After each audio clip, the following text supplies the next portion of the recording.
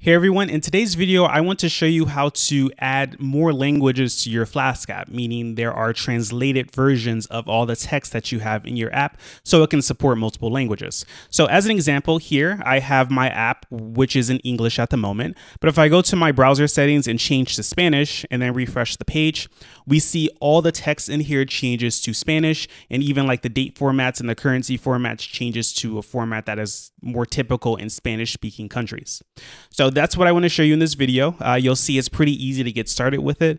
But before I get into the video, I just want to say that if you need help with anything in here beyond what the video explains, or you get stuck on something, or you just need help with your Flask app or Python app or whatever in general, I do have a coaching program where I work with people one-on-one. So if you're interested in learning more about that, just go to prettyprinted.com/coaching or click the link in the description below, and we can set up a time that we can meet on Zoom and we can talk about whatever problem that you're having. So with that said, let's get into creating this example of adding translations to your app with Flask-Babel. Okay, so to start, let me show you what I have already. I've already built the main part of the app, which does the work of saving the information that I put into this form. So let me just fill in some values here. Let's say September 20th, 3 nights, a suite, and $1,000. We'll hit submit, and we see it appears here at the bottom. So it's a pretty straightforward app. Let me go over to the code to show you what I have. In Dunder Init, it's the basic stuff. I'm using a database and I'm using a blueprint. So in extensions, I am instantiating SQL Alchemy. In models.py, I have a reservation model. So it just has the fields that you saw in the app. For the routes.py, I have one route. Basically what it does is if it's a post, it will just take the form information and create a database record out of it. And if it's a GET, it will query the database for all the existing reservations and send them over to the template. And inside the template, I just have all the information for filling out the form. And then at the bottom, I have a loop that will list out all the existing reservations in the database. So that's what I'm starting with. So the next thing to do is to actually translate this app to use more than one language. So in this example, I'm going to use Spanish, but of course this can be any language that you can come up with. So the first thing I want to do is I want to install Flask-Babel. So pip install Flask-Babel, and it's installed now. So I'll go over to my extensions.py. And what I'll do is I will say from Flask-Babel, import the Babel class. And I will go ahead and initialize it here. So Babel equals Babel. And for Flask-Babel, one of the main ideas is it will detect the language that the user is using. So to do that, you have to define something called a locale selector that will actually be used to select the language. So what I'm going to do is I'm going to define that function here. I'm going to call it getLocale. And the idea behind this function is it's going to grab the best match language for the user. So to do that, I can use the requests object from Flask. So I can do requests.accept_languages.best_match. And then inside of best match, I can supply a list of the languages that my app will support. So in my case, I want to support English and Spanish. So EN is for English and ES is for Spanish. And the idea is you can actually have like a location as well. So I can say English inside of the US as opposed to English inside of the UK, for example, or Spanish in Mexico or Spanish in Spain. But I'm going to keep this video pretty simple, and I'm going to focus on the language only, not the combination of a language and a location. Because certain countries do things slightly differently, even if they speak the same language. But in my case, I'm just going to use the language for this example. So once I get this language, I just need to return it.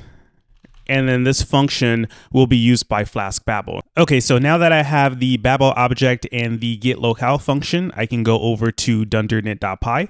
I'm going to import Babel here, and then I'm going to call a init app on it. So babel.init app. But I also want the locale selector, so locale selector, and that's going to be my get locale function that I have here. And looking at this, it uses requests. So let me import requests from Flask. So requests there. And then I'm going to import this from extensions, and it goes here under locale selector. Also, one thing I want to do is I want to print the language that gets selected. So I can say selected language and then language here, just so I can see. And we'll be able to see the output of the print once we have the rest of the things for Flask-Babel set up. So now that we have Flask-Babel instantiated and the locale selector created, the next thing I want to do is I want to start by adding some translations. So let's go over to the template. And the idea is all of this English text here, so reservations, create reservation, name, and so on, anything that's like a label that appears here visually in the app, I want to mark it as something that could be translated. So the way that you mark some text in a template to be translated is by converting this to a different form. So I'm going to use the Jinja double curly brackets for variables, and I'm going to call get text, and I'm going to pass in the same text here as a string, right? So instead of having create reservation by itself, I'm calling get text inside of double curly brackets, and create reservation is going to be a string. So this doesn't change how it appears, but it marks it as something that can be translated to a different language. So in the case of English, nothing happens, but in the case of Spanish, it will use the Spanish version of create reservation if it is available. So let me just show you that nothing changes here. Create reservation is still the same. So now let me go back here and just know that get text isn't the only one that you can use. There are some other ones, but the most common thing that you'll see besides get text is just an underscore. So underscore is an alias for get text when it comes to Flask-Babel. But for clarity purposes in this video, I'm just going to use get text. But in a real app, you may see underscore and then the parentheses with the string inside. So I'm going to focus on translating just this right now, and then later I'll add more translations. So the first thing I need to do is I need to create a file called babel.cfg. And the reason why I want this file is because I want to tell Babel where to look for things that can be translated. So I'm going to copy and paste it here and just explain what's going on. So the idea is I want to ignore anything that has get text inside of my virtual environment. And then for Python files, I want to look inside of .py files. And then for templates, for Jinja 2, I want to look in the templates directory, and I want to look for things with .html. So just know you may not always need to ignore the virtual environment because there could be some things in there that you need to translate for your app. For me, I just want to keep it really simple. I want to ignore what's in there because there are some things that can be translated. And for this video, I just want to focus on the things that I created. But for your project, you may in fact need stuff from the virtual environment depending on the libraries that you're using for your project. So just keep that in mind. So that's it for the Babel configuration file. So now that I have that, I can go to my command line here and I'll use the pybabel command, and then I'll use extract. And first I'm going to pass it a configuration file. So -F and then babel.cfg, the one I just created, and then -O. And this is for the file that's going to be created, the main file that holds all the keys for the translations. So we're going to call this messages.pot by convention, and I just want to put it in the current directory.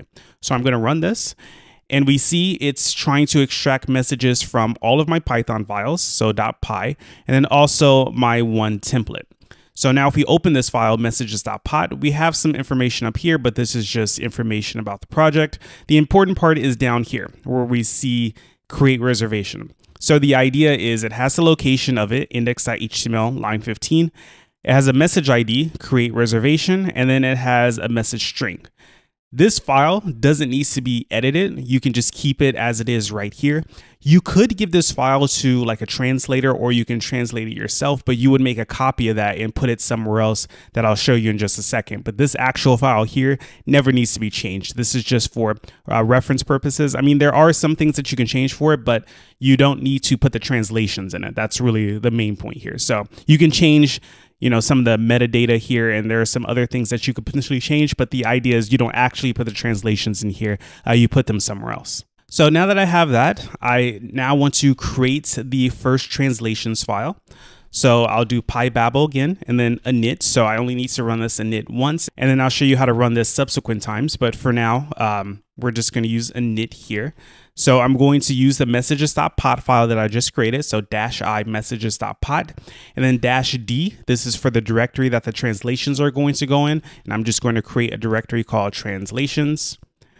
And then -l is for the language. I want translations for Spanish. So let me go ahead and run that. And we see it creates a directory called translations. Let's open that. We have another directory in here called ES, that's for Spanish, and then LC messages. And then inside of here, we have messages.po. And you may notice that this file is pretty much the same as messages.pot. So this is the file that needs to be updated when it comes to working with the translations. Messages.pot is just like a template basically. So when you want to add values for Spanish, you put them in the messages.po file. So let's go ahead and add a translation. What I'm going to do is I'm going to bring in a file that has all the text translated because I don't speak Spanish. So I just put everything into Google Translate. And here we have create reservation. So this is the Spanish version of it. I'm going to copy this.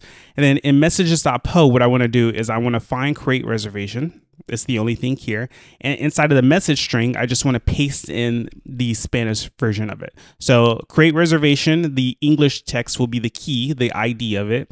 And then message string here will be the translated text.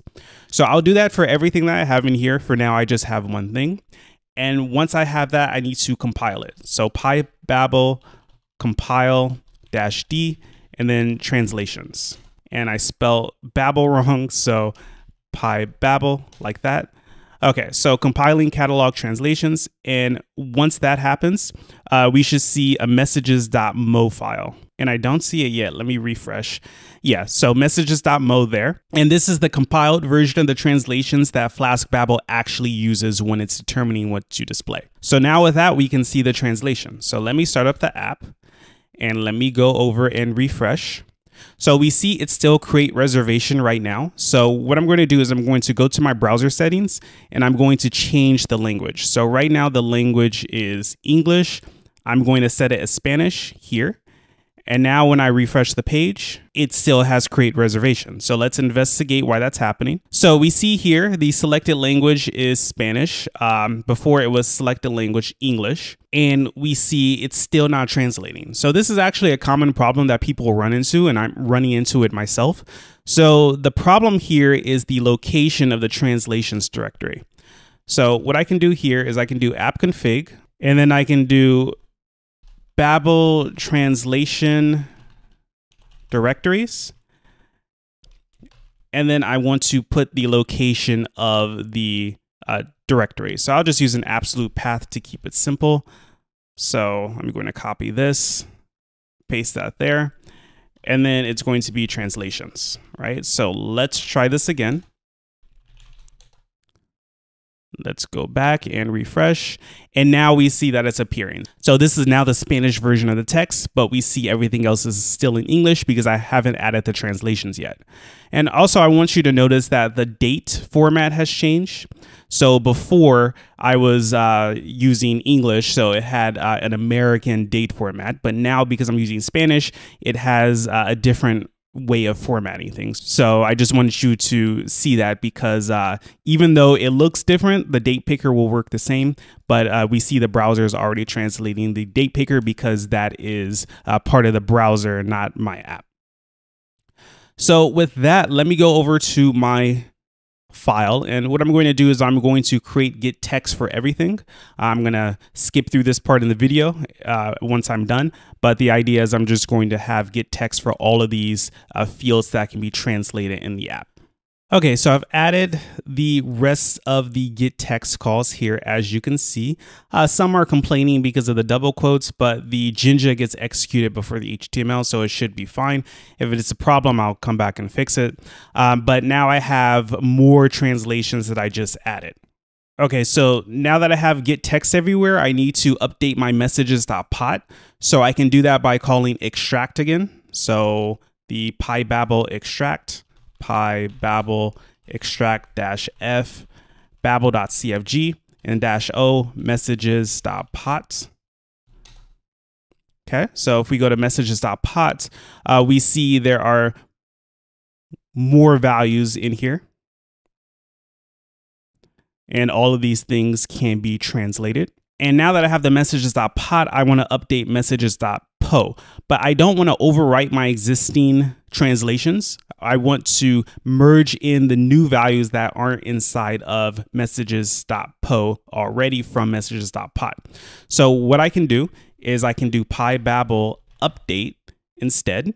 So Flask-Babel update, and I'll do -i and then messages.pot, and then the directory, the translations directory, I'll update it.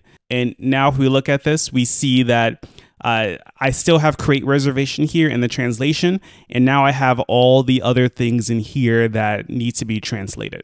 So before I go ahead and add all the typical values, I want to show you one that's fuzzy here. So here, fuzzy. So what happens here is when Flask-Babel detects something that is similar to something that already exists, so reservations, it will try to use the value that came before. But this is not reservations, this is like create reservations. So what you can do is you can just delete the fuzzy thing here, and you can edit this as a regular translation. So for reservations, it's this here. I'll go to messages.po, and then this is going to appear for reservations. So now let me take the time to go through and update everything else, and then I'll jump to when I'm done. Okay, so I have all the translations in here now. And next, what I need to do is compile the new messages.po. So Flask-Babel compile -d translations. And now with the new compiled translations, I should be able to see them in the app. So let's go here and refresh. And now we see that everything is in Spanish. So now that the app is translated, the last thing I want to do is I want to update the dates, and I want to update the currency values. So you may notice here I'm storing the currency, but I'm not displaying it anywhere. I'm going to use a special function to display the currency. But first, let me update the date. So let's go over to index.html, and all I have to do is I need to find the place where the date shows up. So reservation.date, and then I'll use a Ginger filter that's included in a Flask-Babel called date format. And I'll just put that after reservation.date. So now when I reload the page, we see that the date completely changes, right? So it's 20 September 2024. Like, as you saw, I didn't use a date format, so this is the default. There are other date formats that you can use, and you can just pass them as arguments to that date format filter. But I'll just leave the default here because I think that's fine. So let me do the same thing with the currency. So let's go over to amounts, and what I can do is I can do the filter, and then this is going to be currency format, and then I want to pass the currency from the reservation. So reservation.currency. And then I'll refresh. And now we see that this changes. This has a completely different format for the currency and the dollar value. So now let me change this back to English. Let's see, where are settings? I think it's there. And then let's change the language back to English and refresh. So we see it switches back to English. We see that the date has changed. We see that the amount has changed with the $sign in front. And then we see that the date picker has changed as well. So this is just the beginning of what you can do with Flask-Babel, but this is probably the stuff that you're going to do the most. There are other ways that you can translate text. You can translate like more constant values instead of things that appear in templates. You can translate text that's in your Python files instead of just the templates. There's a lot that you can do. You can even consider like having translations for in-app things like things in the database.